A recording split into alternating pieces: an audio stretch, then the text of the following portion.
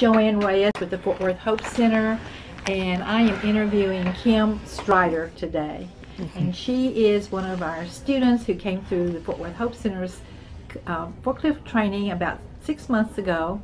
And I'm going to ask her a few questions about her experience here and what's the results of her coming through our school. Hi Kim, how are you today? I'm doing good. How are you?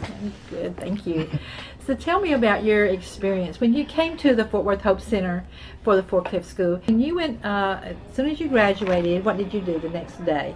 Well, I went out and went to a temporary service called LSI Staffing, and I showed them my certification, the card that I've got from the Hope Center, and they immediately put me into a testing class, like a test, so that I can get the job. So I went to take the test, and I drove it perfectly. My time was maybe like 2 minutes to finish the figure 8. You had to do it under 4 or 5 minutes.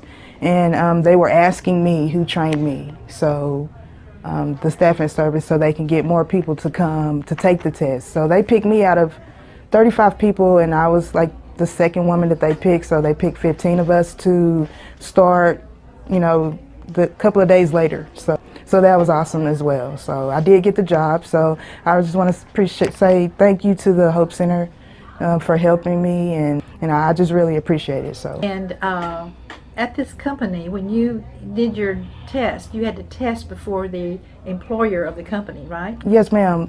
When she set the test up, we had to meet on site at the company so that they could see that we knew how to drive the stand-up reach safely. Yes. So you have to do the figure 8 test in front of the employer and LSI staffing representatives. So that's kind of a nervous thing to do. Yes, it really is. When you finished, they said to you, what exactly did they say? They wanted to know who trained me and where I get my certification from. And I told them I trained here at Hope Center, the church, and they wanted to know where it was, the number, and the instructor. So I gave them all the information. They were asking me, because I drove it so well, where did I get my certification from, and I didn't have any experience. So this was a job with no experience, but you walked out there and did an ace job of driving that in front of them under that kind of pressure. Yes, ma'am. And you drove it in half the time allowed they gave you. That's yes. Awesome. And you were hired on the spot. Yes, ma'am, I really was.